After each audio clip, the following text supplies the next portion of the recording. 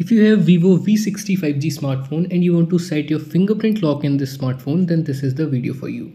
Open your settings, scroll down and then select security and privacy.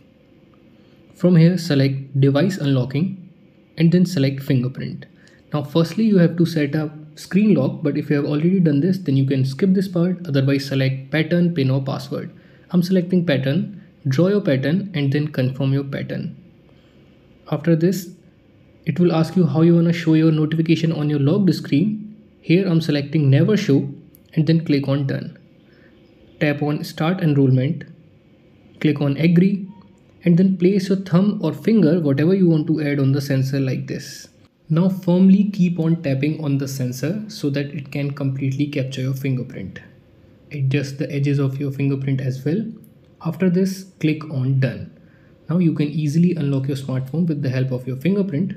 So that's how you can add your fingerprint lock in Vivo V60 5G smartphone.